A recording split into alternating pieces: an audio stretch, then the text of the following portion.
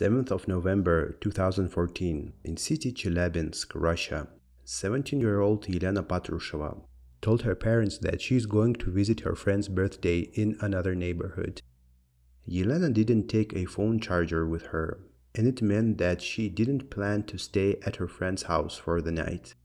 She also didn't return till late night, so Elena's parents felt worried and started calling her friends. Soon, they found out that Elena doesn't even have any friends in that neighborhood. On the next day, the whole town was talking about Elena's disappearance.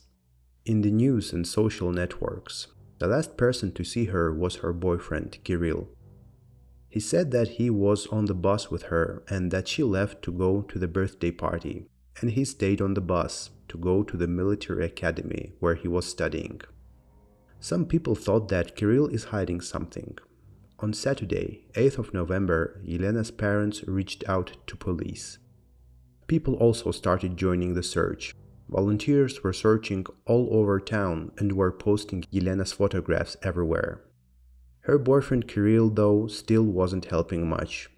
When people started accusing him of inaction, Kirill posted on his page, "For those who say that I do nothing, I will say, 80% of my time I spend with police and help the investigation. If you want to get any information, just reach out to them. Any extra word can end up in jail sentence for me." Obviously, it sounded very suspicious. If he is innocent, why something he say can lead to his jail sentence? In the meantime, search continued. Volunteers worked in every neighborhood of Chelyabinsk. At some point, somebody even called the police, telling that Elena was found and she is now taken to the hospital. But this call was a lie. It seemed like someone tried to take the search off track. Days have passed, still no sign of Elena. At some point, even the help of psychics was used, and one of them said that Elena is dead and her body is left in the forest. And they also said that her boyfriend and his friend know something about this. 14th of November, information about Lena's disappearance was sent through the federal search. It meant that police officers all over Russia have gotten Lena's information. It was done because it was already possible that Elena was taken far away from Chelyabinsk. Since the day Elena disappeared, investigators suspected that Kirill had something to do with it. It was clear that he was the last person that saw her, as they allegedly met and were together on the same bus. But Kirill was giving confusing testimony, and he refused to take a polygraph test because, as he said, he had heart problems. The city Chelyabinsk has a lot of surveillance cameras, and the moment Kirill and Elena left her apartment building was recorded. But then, any trace of Elena was gone. There was no footage of Elena leaving the bus on the bus stop. Kirill also told the story that Elena was going to visit her friend's birthday, but after detectives checked, they found out that this friend doesn't live in that neighborhood. Elena's parents also started their own investigation, and they found the video from the surveillance camera where Kirill and his stepbrother Maxim Valishin returned to Kirill's home that day, but they were going not from the bus stop, but from the opposite direction. There were also rumors that same evening, two girls went to party with Kirill and his brother in his apartment. This was also weird if Kirill actually cared and worried about his girlfriend's disappearance. People were also exploring Kirill's page in Vkontakte, which is just the Russian analog of Facebook. And the impression Kirill's page was leaving wasn't too good. In 2011, he became a hero of a reality show about misbehaving teenagers, which was called Sinful Children. He also was a member of so-called pickup movement, where teenagers and men tried to meet and date as many girls as they could, as it was some kind of competition or sport. He was posting lists of girls he seduced and their intimate photographs. While messaging one of his friends, Kirill was bragging that he seduced 224 girls. In his more recent posts, Kirill was more interested in Elena, posting many photographs of them together. In the meantime, people of Chelyabinsk tried to find missing Elena. Even the students of college where Kirill studied were involved in the search. And on Saturday, November 15th, Elena's family got horrible news.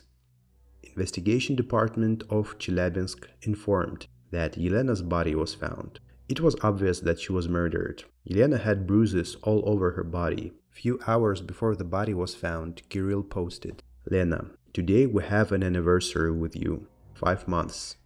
On June 15th, we started dating. We had a lot of things that happened between us. Problems, mistakes, and arguments. And we always came up with a solution. We had more good times, of course. Lenka, I love you very much, and I believe that you are reading this. I ask you to come home. I'm waiting for you. But besides me, you have family and friends. I miss your warmth. Listen to our song, Lenka. It was playing when you agreed to date me. I love, kiss, and wait." On the next day, Kirill and his stepbrother Maxim were arrested. Police apparently already had evidence to arrest them. Their clothes allegedly had bloodstains with Lena's blood on them. Not much time passed before suspects started talking. Kirill said to investigators that Elena cheated on him, and he and Maxim just wanted to teach her a lesson. He said that he checked Lena's phone and found out that she was messaging a guy from her class named Konstantin. She was telling him that she wants to leave Kirill, and being his girlfriend is very hard. She didn't say much else and never dated Konstantin, but Kirill and Maxim thought that she acted disrespectful and needs to be punished. They decided to beat Elena up. Kirill told her that they need to talk, and they both walked to the remote spot in the forest where Maxim was already waiting for them. Then Kirill have shown Elena her messages to her friend that he printed on paper beforehand. They started arguing, and at some point Maxim hit Elena.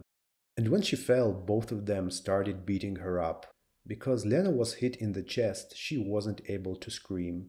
When they realized that Lena is dead, Kirill and Maxim took her body to the closest bush and just covered it with leaves and branches. While on the interrogations, Kirill acted very calmly and cynical. He didn't even try to ask Lena's relatives for forgiveness. He probably didn't truly understand that what was happening was serious and his life might be over. Blankov and Vershinin were telling that they never planned to kill Lena. They just wanted to beat her up.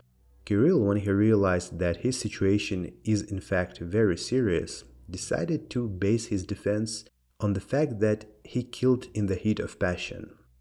When the trial started, he started telling that while they were arguing, Lena insulted him and he just lost control. In Russia, heat of passion can be recognized as mitigating circumstance, but it should be confirmed by psychiatrists.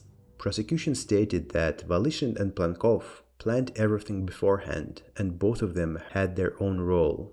Maxim had to come 1 hour earlier on the spot they chose and wait for Kirill and Elena. He knew martial arts, so they planned that he will use a move to knock Elena to the ground, and then he and Kirill wanted to hit her a few times. But when they did this, both Kirill and Maxim started beating Lena viciously and didn't stop until she was dead. After they realized that Lena is not breathing, they took her wallet and mobile phone, probably to make it look like a robbery. Because everything was planned, the defense strategy didn't work. Maxim, on the other hand, was saying that he didn't take any part in killing Lena. He said he only helped Kirill hiding the body. Kirill's lawyer also was insisting that Kirill wanted to go to police and surrender, but he was too afraid of people's outrage.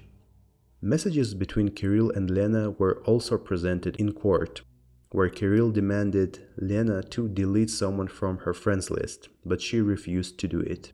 The message that allegedly made Kirill furious that he found on Lena's phone was sent by Konstantin, and he just said, "I just don't want him to hurt you anymore." While Kirill and Maxim were already arrested, among all of the people who started demanding justice, some were supporting them, and they believed that they are innocent and just confessed to beating Lena to death under pressure. People even created groups in the internet discussing different theories of Lena's murder. There even was a theory that there is a mysterious gang of 3 men killing women in Chelyabinsk. At some point, Kirill started feeling so much support that he even asked people to help him financially through his VK page. He said, "I'm very sorry. Thank you for your support. I really appreciate it. If you can just send me 10 rubles at least, I'd be very thankful." 17th of June 2015 was the sentencing day. Kirill and Maxim looked very nervous. Judge described horrific beating that Lena became the victim of and the multiple ruptures of larynx and broken neck that led to Lena's death.